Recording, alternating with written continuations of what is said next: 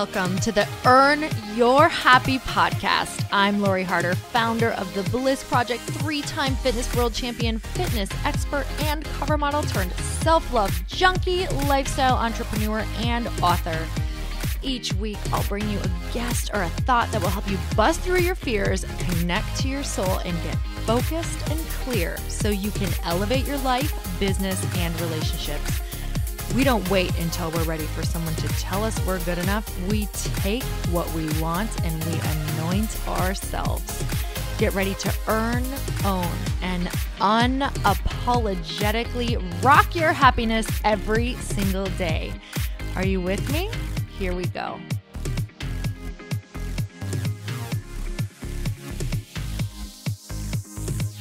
Welcome back to the Earn Your Happy podcast, and it is time for another quickie because there's always time to fit in inspiration.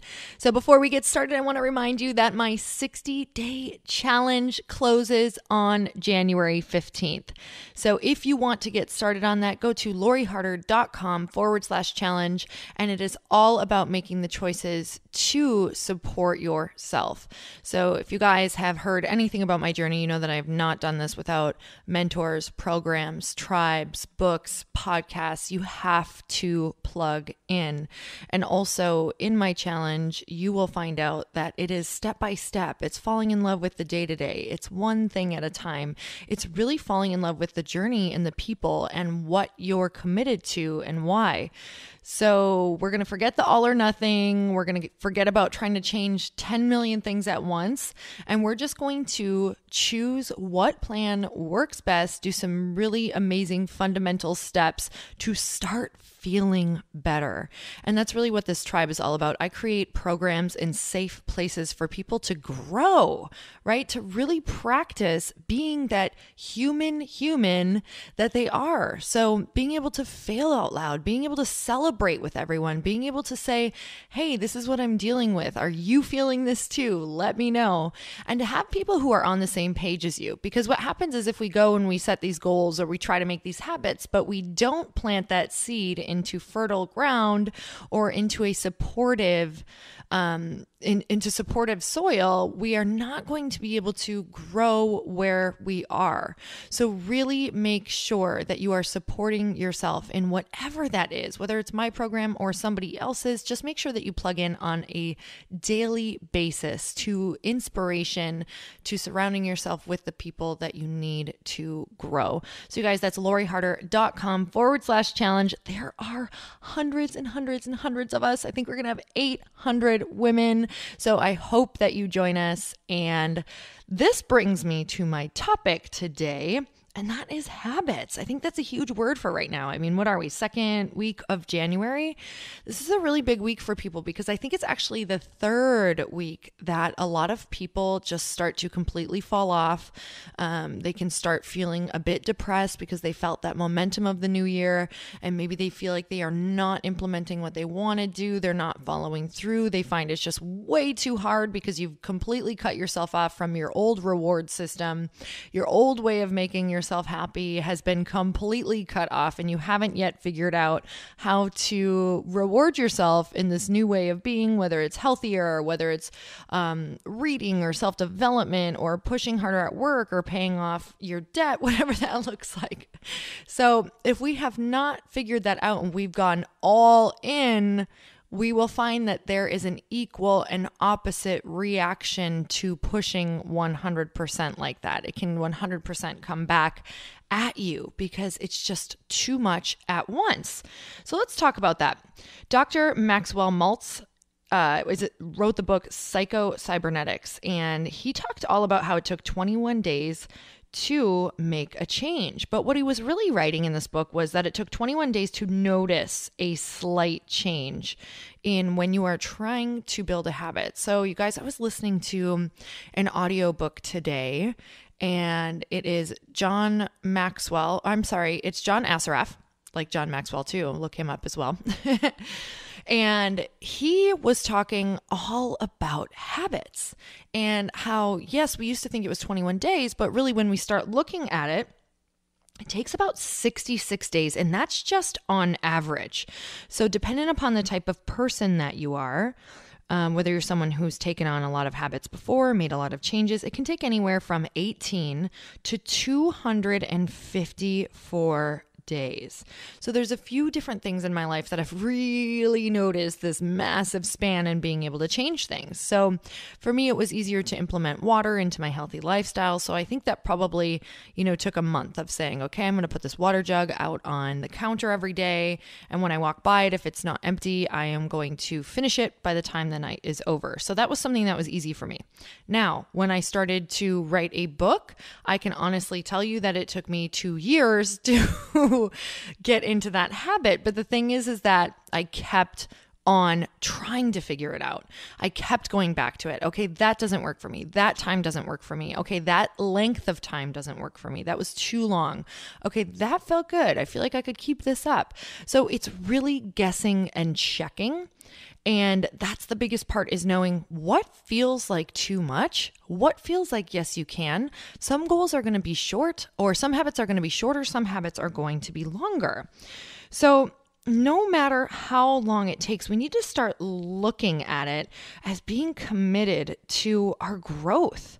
Being committed to our growth as human beings, because either way, you're putting in work and energy. You're either putting in work and energy thinking about what you're not doing. Anybody felt that? That horrible pull and nag where you're not working out or you're not reaching your goals and you're beating yourself up in your mind. Okay, that takes work and it sucks the energy out of you.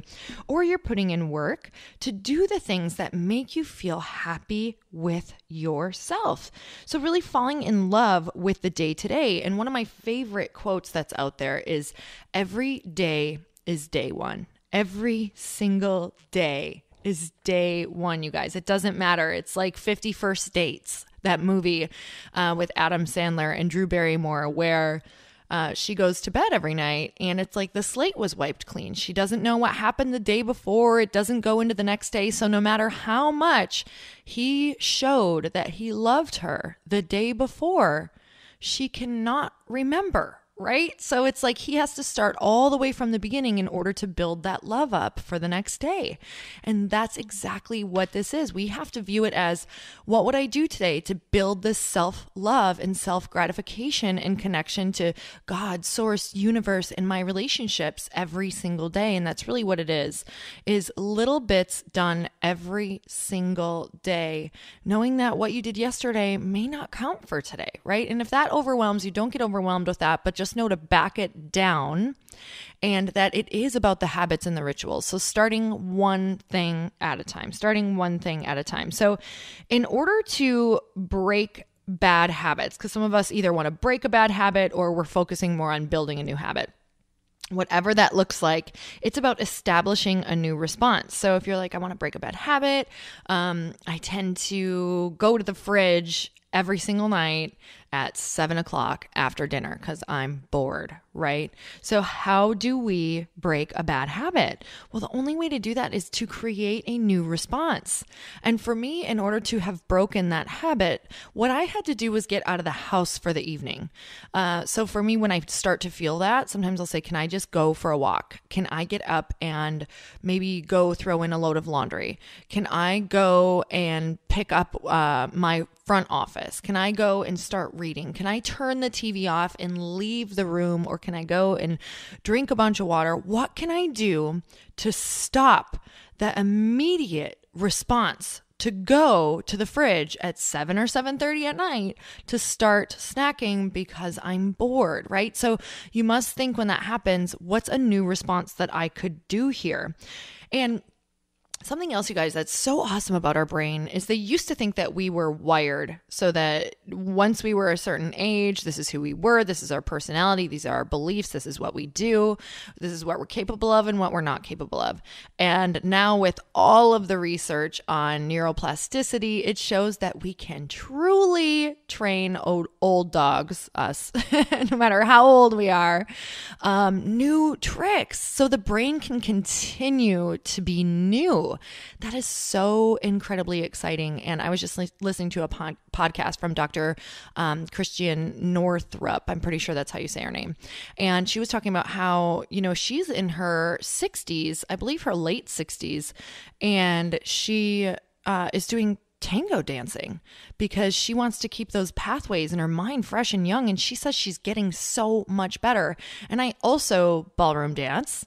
And that's something that is so clear to me. Every single time you go or every single time you read a book, it's like we are expanding our minds. They are meant to be expanded. And when we're not growing is when we are actually not happy. So something about when we continue to create a new habit, and every single time we make this new choice instead of the old habit, we make this new response, your brain recognizes that new pathway a little bit more clearly, and you will also experience a little bit less resistance each time. So the more and more and more that you do that, the easier it's going to feel to either do that thing or think that way. So stay committed. And this also just brings me to the whole idea of how happiness is a habit, right? Worry is a habit, happiness is a habit. They are equal habits. So if you were raised your entire life to watch your mom and dad worry, to watch your sister worry, to hear about worry, to hear about how tough life is, and that, maybe there's a lot of anxiety and just different fear in the family, right? That is a habit, because whenever something would happen, it's a choice, it's a habit, it's ingrained, right? So in order to break that, we need to start choosing a new response. So I can find a million things to worry about, but as soon as they pop up, you can say, and I love this is by Dr. Wayne Dyer, and he says, you leave old habits behind by starting out with the thought, I release the need for this in my life. So we have to recognize it, right? First. So when we feel that worry, or when we feel that feeling of being defeated, or we don't want to go back to the gym or complete whatever New Year resolution we made, we can say, I recognize this. I want to release this negative, or this need for this negative thought in my mind, or this worry in my life. And I want to focus on what makes me happy, or on the good things right now. So what that does is you acknowledge, okay, I see what I'm doing. I see the pattern. I am going to break it right now. I'm going to stop by looking for something specifically that I was proud of today, or that makes me happy, or something that I can do. So one of the biggest things that has basically made me feel like a completely different person living a different life is recognizing my anxiety, recognizing when I'm talking to myself in a way that I'm a failure or that I'm not smart enough, because that was my biggest story, and saying, okay, that is a story. I recognize that. I am choosing to focus on what I have control over, what makes me happy, or what I'm proud of. So always choosing a different thought. It's like the other day I was running on this normal path that I run on, and I was like, oh my God, this is really dangerous. Like, it's darker out and I shouldn't be here, and this is so scary, and someone could kidnap me and from behind. And I was like, oh my God, okay, relax. You're totally safe. You're in a well-lit place. This is so beautiful. What could you thank God for right now? What could you focus on in your day? And I was like, wow, can we go down that fear spiral so fast, right? We can start to feel so unsafe. We can start to feel so nervous. We can start to think that the electrical wires from whatever's above us are going to swoop down and electrocute us, or something's going to happen terrible. I mean, you guys, I talk to a lot of people who are very imaginative about some fear scenarios that could happen. And that's the life that they're living, because they're choosing to dwell on those thoughts. So we have to stop and acknowledge and say, no, I'm not doing this anymore. I am going to focus on what makes me happy, what makes me proud, what gratitude I have in my life, right? Because gratitude and anxiety cannot exist together. They cannot exist together. So focus on what you love, and slowly but surely you will be building the rituals that you desire to just live a happy life. So focus on the day today, because I promise you, If we don't get grateful with what we have now, we will never be grateful no matter what we have. So have the best day. And you guys, I get so excited to see all of your names come through in the challenge group. So loriharder.com/challenge. I love being able to see all of you in there and having you introduce yourself and share your stories and really, really, really just be able to connect with a tribe who's excited to meet you and support you. So until next time, you guys earn your happy. Bye, everyone. Thank you guys so much for spending this time with me on the Earn Your Happy podcast. I am so glad that you stopped by. If you could take 1 second to share this episode with someone you think would love it, that would be absolutely amazing, and we would be forever grateful. Also, please leave us a review if you feel so moved by going to iTunes and leaving us an honest thought, an honest comment. Tell us what you think. Tell us what you want to hear more of. It would really help us out on our journey to helping thousands and thousands of people. Until then, don't forget to earn your happy. Thanks again, guys. Bye-bye.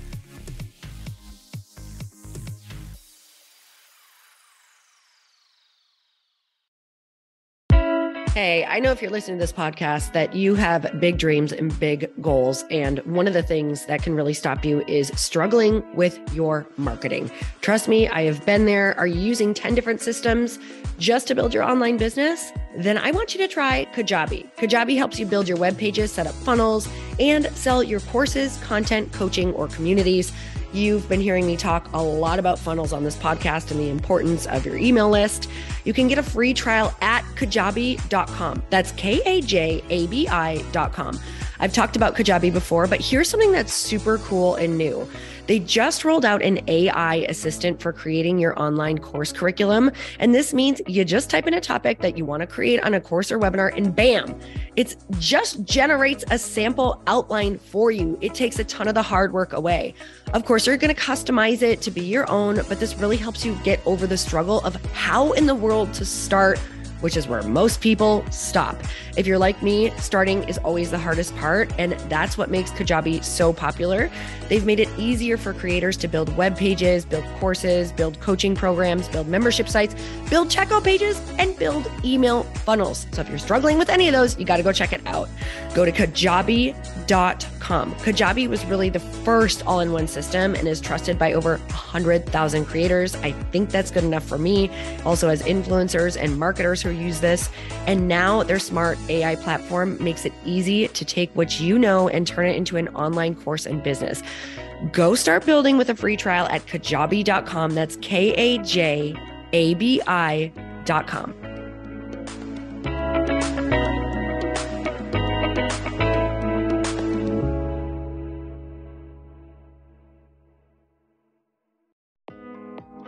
Hey, thanks for listening to the podcast. And I want to make sure that you have my phone number, and I'm not kidding. Did you know that I have a community text number? For real. My phone number is 310-496-8363. This goes directly to my phone. All you have to do is text the word daily to 310-496-8363.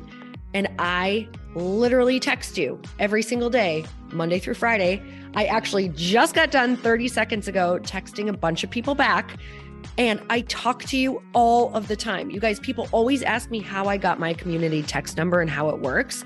Well, all you have to do is you can just go to community.com and get your own. Community makes it easy to get a phone number that you can use to build your audience using text. People just text you at your number and they're added to your group. Then you can text them out audios, video links, anything you want. You guys, I text out happy birthday videos. I love to send podcast links, thoughts about life, book recommendations, different events that I'm doing in the local area. Texting gets me out of the noise of social media and directly into your hand. And now you can start texting your people too. Just go to community.com to get your phone number. They give you a 10-digit real phone number, not those weird short codes that look like spam, but it's more than a phone phone number. Your new number comes with an inbox for SMS and texting. This means you can actually manage your text list from your computer and an app on your phone. You can schedule texts to send at certain times and to certain groups. You can even set up auto replies or let your assistant or customer service team answer your text messages via Community's awesome dashboard. Just go to community.com and ask for a free demo. They'll show you how it works and get you your number. It's time to start texting your audience versus just posting on social media. Everyone uses Community for that. So go check them out at community.com. I can tell you it's not just great for communicating with my audience, but Chris and I use Community and our texts to also sell out our launches. I'm telling you, you get such an incredible response because you really are creating a true, deep sense of community. And it's so intimate. It's freaking amazing. Go check it out at community.com.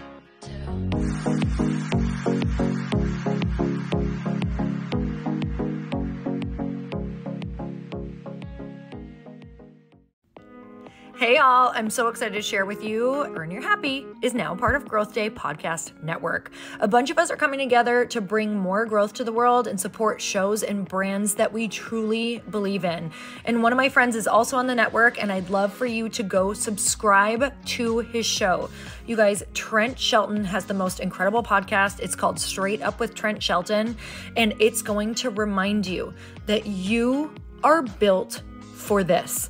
I have heard Trent speak in person multiple times. I've listened to his podcast a ton. He's coming on the show, and I literally cannot wait because this man just spits straight fire. It is like truth that goes to your core and makes you take action right away. If you want one of those podcasts that when you're just out on a walk, you can't help but want to start running and run through a wall in your life, this is the show to go listen to. So you guys, make sure that you go subscribe to the show, Straight Up with Trent Shelton. You're going to love it.